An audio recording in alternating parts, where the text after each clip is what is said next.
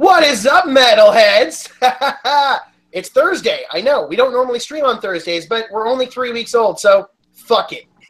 Welcome to Match 6 of Full Metal Trivia, where there can only be one player to rule them all. I'm going to be your host this evening, Alex, the Omega Worden, taking place of Jeremy, who unfortunately can't make it due to personal commitments.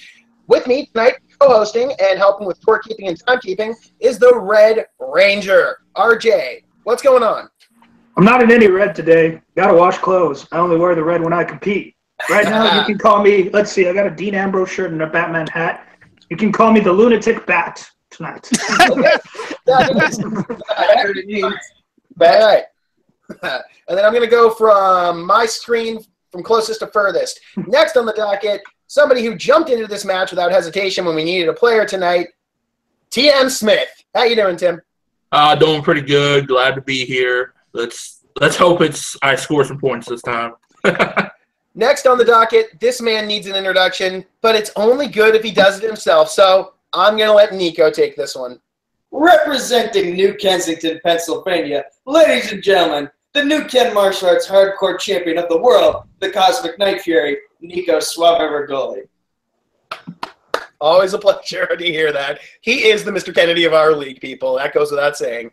Next on the docket, we got everyone's favorite porg lover, the Canadian Nightmare, repping the Patriots, Mark Boric. How you doing? I'm just doing great.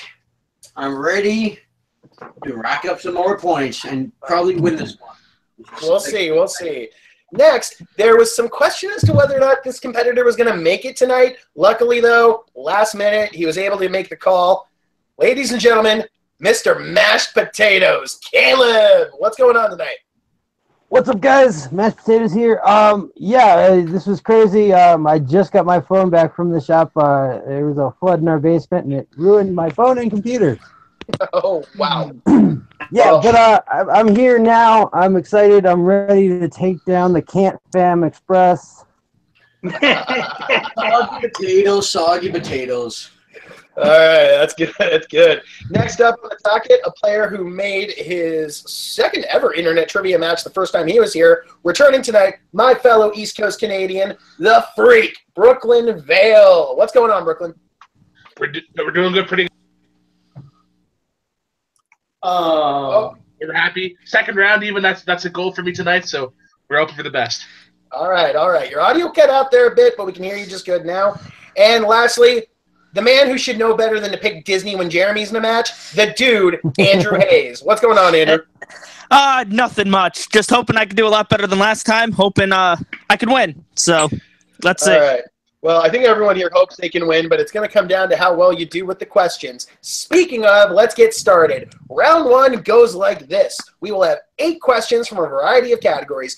Each competitor will be given 15 seconds to write their answers on the whiteboard, and then when called on, reveal their answer. If needed, you can ask for repeats of the questions, and after this round, the player with the highest or players with the highest score will get an advantage going into round 2, and the player with the lowest or players with the lowest scores will be eliminated. Gentlemen, I know you're all ready. Get your whiteboards and markers up, and let's do this full metal style. Here we go. Your first question in round 1. Category is drama. What actor starred in Half Nelson and Blue Valentine? Ain't Half Nelson a skateboard move? I think maybe surfing. It's a wrestling term. Yeah. Oh, well, 5, 4, 3, 2, 1. All right. I'm going to go first to Tim. Never seen him. Yes, Dustin Hoffman. Okay. Next, Nico. Val Kilmer? No. Okay. On to Mark. Hey, at least they guessed. I didn't. Okay. Next up, Caleb. Yeah, I didn't have anything either. Okay. Brooklyn. Ryan Gosling? That is correct. And Andrew. That'd be my boy, Ryan Gosling. Correct. All right. Back to my hometown. Moving on. Question 2. In the category of taglines, what animated Disney film features the tagline, "They're taking adventure to new lengths? Personally, when I heard lengths, I thought this was the story of a porn star, but You It know is what? Disney. Not gonna lie, it does sound like that would have been it. the life 5, story of Ron Jeremy. 4. Can you repeat the question, please? Okay. What animated Disney film has the tagline, "They're taking adventure to new lengths"? Oh, good Lord. 5, 4, 3, 2, 1. All right. Once again, we're going to start off with Tim. Up? I have no idea. Sorry. Nico. I also wrote up. Okay. Mark. I wrote Rescuers. No. Caleb. I went with the Rescuers Down Under. Oh, no. But close. All right. Brooklyn. I blanked completely. And Andrew. I as well put up. Oh, no. Not even close. We The said answer lengths, was- guys, not heights. The answer was Tangled. Oh. Because of the hair with the thing and the. They're punful. Okay. That movie too. All right. Question 3. Category directors. Who directed the Spy Kids films? Thank God. As a man from Texas, if I didn't know this, I would get shot. Yeah, I would probably have to shoot you if you didn't know this, actually. No, actually, he also went to the same high school as me. 5, 4, 3, 2, Question. 1. Repeat the question. Okay. Who directed the Spy Kids film franchise?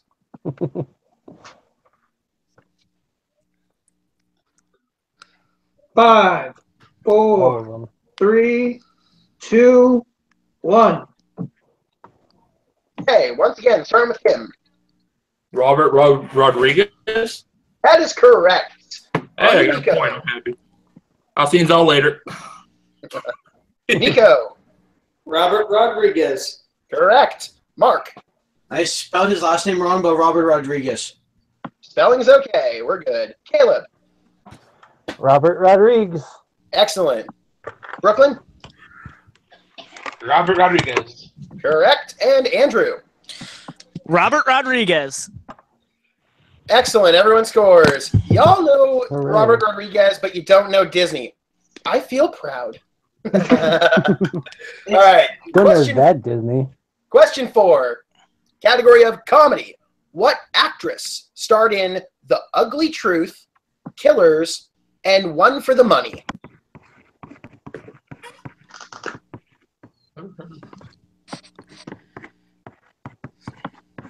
These all sound like very terrible movies. No, you know what? That's actually a lie. I like The Ugly Truth. Not gonna lie. But no.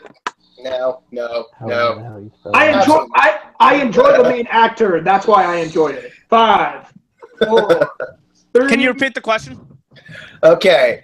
What actress starred in The Ugly Truth, Killers, and One for the Money? Man, I probably get this wrong because I can't think of her name right now. 3, 2, 1. All right. Once again, going to Tim. RJ, at least you've seen these movies. I haven't. Katherine Heigl? That is correct. A nice Makuga. On to Nico. I put Rachel McAdams. Oh, good guess, Ooh. but no, she wouldn't stoop that low. On to Mark. Oh, I was thinking Katherine Heigl, but then I decided to go with Jennifer Aniston. Oh, second guessed his gut and missed it. All right. Caleb. Katherine Heigl. I have seen Correct. those movies, I pity you. unfortunately. Brooklyn. One of the worst freaking characters in Grey's Anatomy, Katherine Heigl. Correct. And Andrew. I have no idea why this is the person I thought of. I put Jodie Foster. Oh, now that is a disservice to Jodie Foster. I figured I'd put something, and she's the only name I could come up with. All right. Well, let's see if we guys can get some points back on this next one. Question 5. The category is Marvel. Okay. What bald psychic mutant appears in both X-Men Apocalypse and Logan? We'd also like to refer to this as the gimme question. The gimme. If you ask for a repeat, shame on you. You lose a point automatically. 4, 3. Can I have a repeat just to piss off RJ? All right. What bald psychic mutant character appears in both X-Men Apocalypse and Logan? 5, 4, 3, 2, 1. Nothing phases me. All right. Tim, tell me you got it after that. Professor Xavier. That is correct. Nico. Professor X, Charles Xavier. That is correct. Mark. I just didn't put Charles, but Professor X. Correct. Xavier. Caleb. Professor Charles Xavier, played by Patrick Stewart. Well, you got the question right, but it was 2 different actors. Either way, still good. Not Brooklyn. Wait, what? Oh, Stewart. right, yeah. Yeah. I got you. Anyway. Yeah. On to Brooklyn. I didn't have enough time to write the other guy. Professor X. Correct. And Andrew. I overthought this question way too much. I put nothing. Okay. So on that note, there were actually 2 correct answers for this question. We would have accepted Professor X or Caliban. Yep. That's who I was thinking of. Oh, yeah. That's Strangely enough, I thought about Caliban, but I picked Professor X. So. Okay. Let's go with the safe answer, guys. Okay. I Question do not 6. remember him in Apocalypse. Question 6. Moving on to the category of Disney. What Disney Yeah. animated feature film features the voice talent of Vincent Price? Ooh. Oh. Now, on a scale of deep cuts, this one would be, oh my God, where did my arm go? Right? Like, I can't even remember his voice right now. When I tested this question, I legitimately was like, wait, what? Okay. 5, Alex, repeat. 4. Oh, we got to Can you repeat. repeat that question? Okay. What Disney animated feature film features the voice talent of Vincent Price? 5, 4, 3. Repeat it again. 2. Okay, final repeat of the question. What Disney animated feature film features the voice talent of Vincent Price? The price is wrong, Bob. 5, 4, 3, 2, and those won a long time ago if you didn't get it. Okay. Starting off with Tim again. And to RJ's real quick, the correct is The Price is Wrong, bitch. I'm guessing The Black Cauldron. Incorrect. Okay. On to Nico. The answer's wrong, bitch.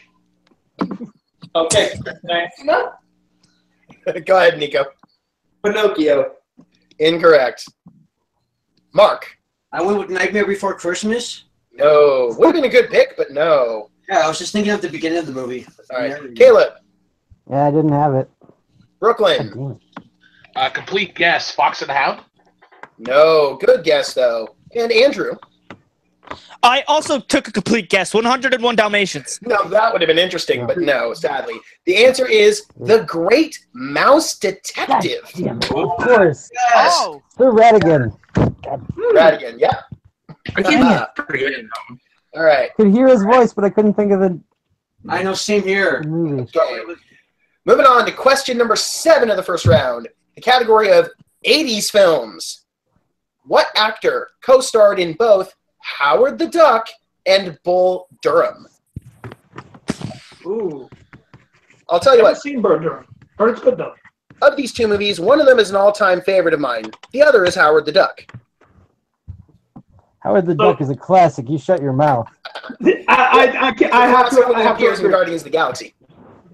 5, 4, 3, 2, 1. Howard the Duck is a guilty pleasure. All right.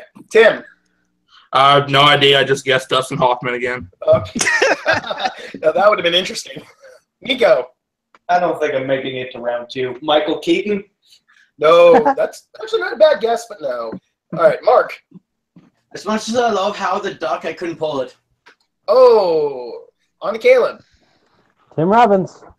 That is correct. Susan Sarandon's Ooh. son. I mean, husband. And Brooklyn. Charlie Sheen, but yeah. No. Oh, no. And Andrew. I got nothing. Okay. Last chance for some points in this round, gents. The final question of round 1 comes in the category of quotes. In what film does Mel Gibson say, "Not many people know what their life is worth. I do. 70 grand." I'm so glad Jeremy wrote this question because this is one of my favorite Mel Gibson movies. I'm embarrassed to say which one is mine. If you say What Women Want, actually, I wouldn't be surprised. That's a good movie. It actually is. I enjoy that movie quite a lot. Hey, it's a good movie. 5, Can you repeat the 4. question? Sure.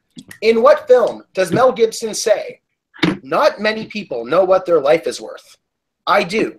70 grand."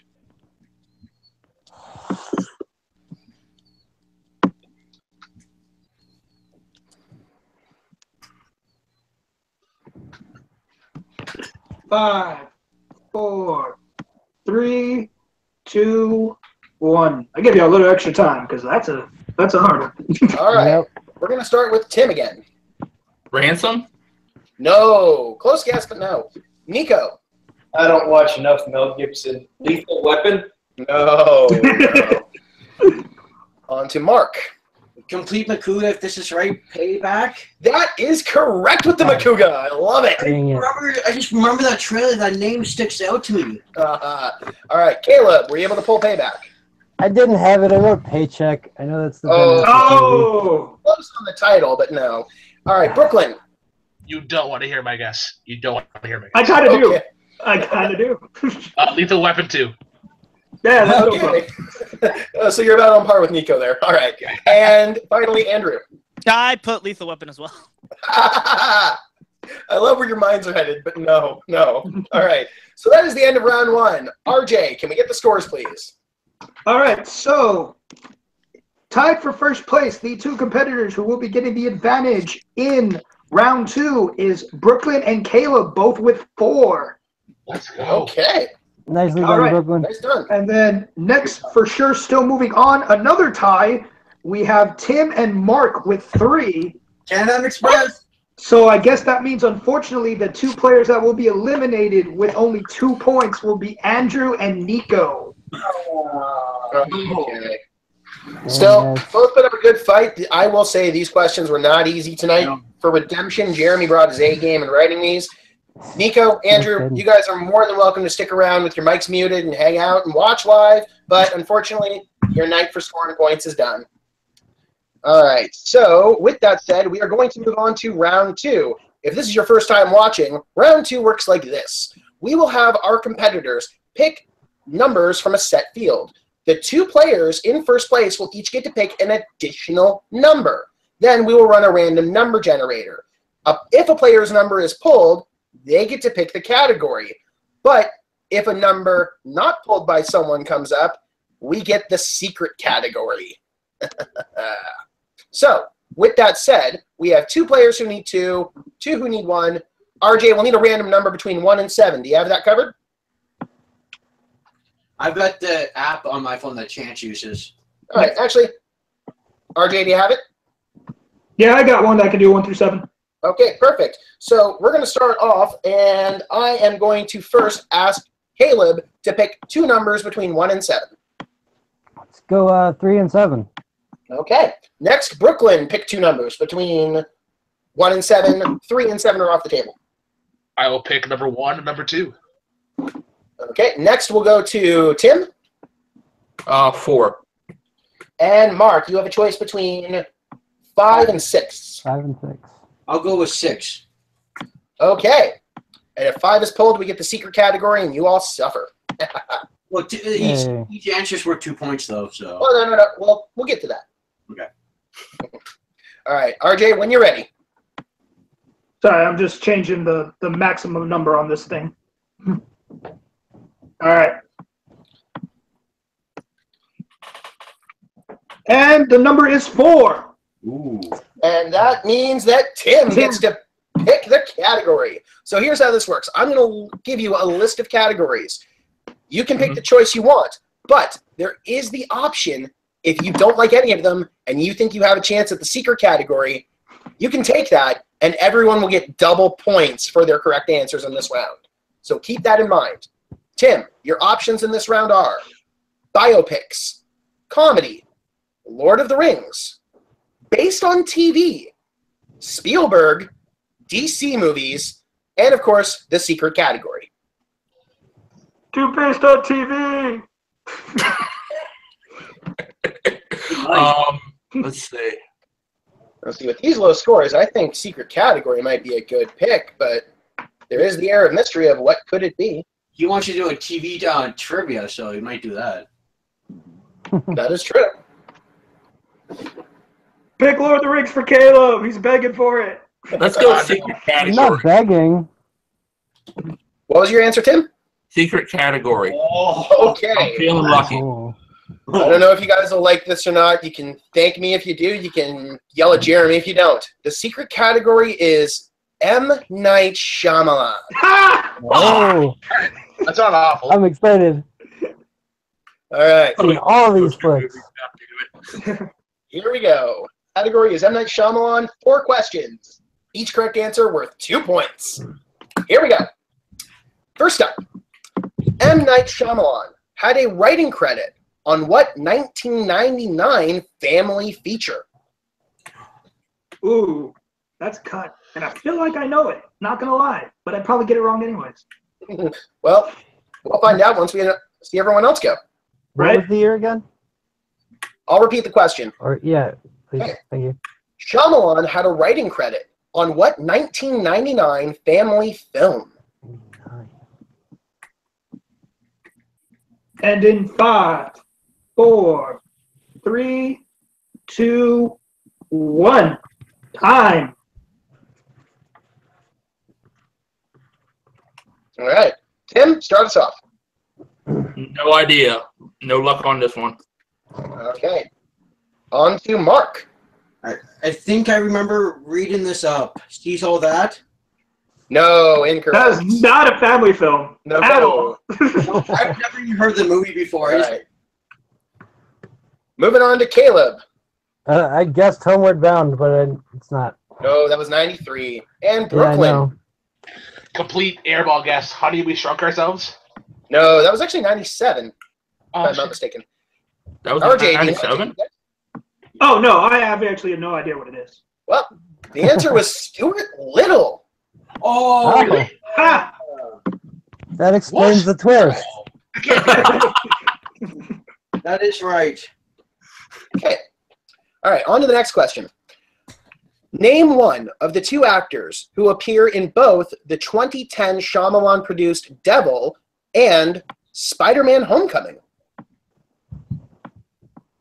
Kind of odd that these 2 films have actors in common when you think about it, but Oh, I suppose I- they're I I suppose know who one of them is. Shyamalan, Marvel, they're both the spawn of Satan.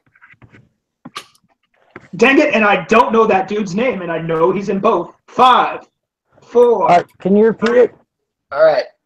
Name one of the 2 Oh, actors who appear in both 2010's Shyamalan-produced Devil and Spider-Man Homecoming.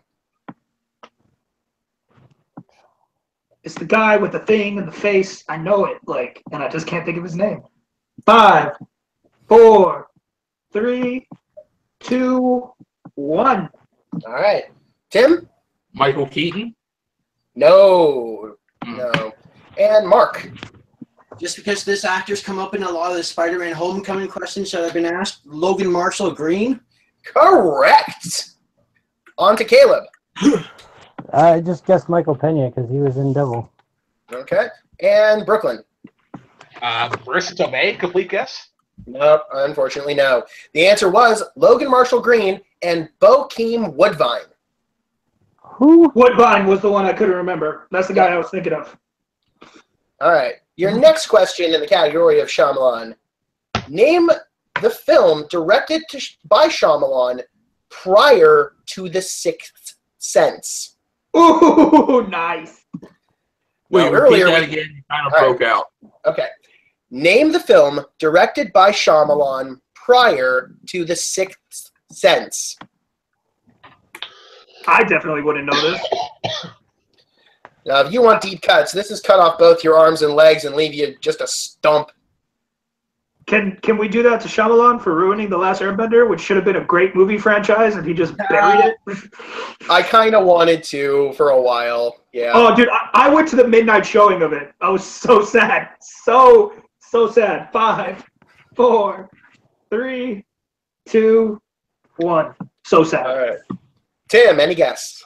I know it's probably wrong because I think it came out after I just put Signs. No, that did come out after. Yeah. On to Mark. I don't know. Okay. Caleb? I guess some 8mm bullshit. It probably was. And finally, Brooklyn. I guessed Unbreakable. Oh, no, that was just Nope, after. that was after. Yep. The name of the film was Wide Awake. What? I don't know. I've never seen that. Oh! Okay. They talked about it on Collider. Yeah. All right. And your final question. In which film does Shyamalan have a cameo as a man who loves the restaurant Hooters? I'm sorry, did you say Hooters? Yes. You like going there for wings? No, their food is actually terrible. Like, I mean, I know why people go there, but I don't know why people go there.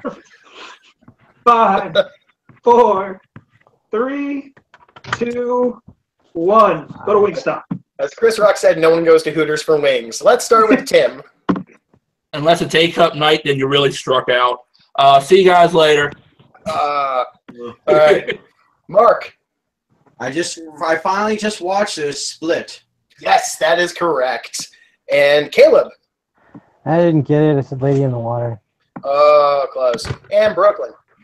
The only one I know where he has a cameo, Signs, but I knew it's wrong. No, that is incorrect. Actually, he has a cameo in all of his movies, to be honest. Oh, shit. Yep.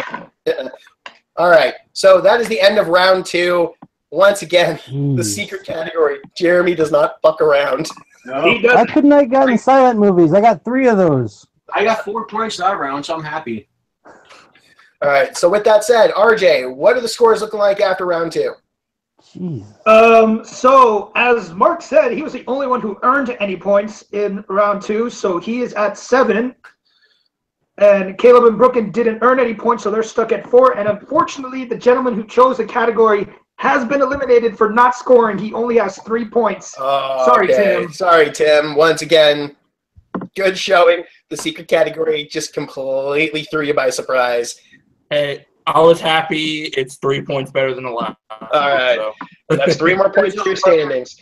So that said, like Andrew and Nico before you, you're free to stick around with your mic muted and watch the rest of the match live here with us, but you are out of the competition. With that being the case, we have our final 3 contestants. So let's move on to round 3. Alex, The can I victory try a quick introduction for this round? Go for it. Welcome to round 3, where the questions are made up and the points don't matter. The points are like Mark's winning streak. It just doesn't matter. It doesn't even exist. Well, the points do count for your overall standings, but your points going into this round don't mean anything. You just have to get here. The point of the round is now we will play just like round 1. Whiteboard answers, 15 seconds to answer. But if a player misses, they are eliminated from the remaining competition, and it is shoot till you miss until we have a winner. So, to our final 3, Mark, Caleb, Brooklyn, are you ready? Yes, as ready as I'll ever be. Now, Yeah, what Mark said. all right. Brooklyn, are you ready? Yeah, let's go. Let's find the one player to rule them all tonight. Your first question in the final round.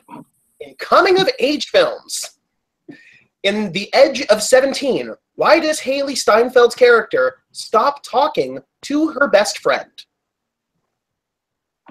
I haven't even seen this movie, and I know the answer to that one. I much prefer the Stevie Nicks song.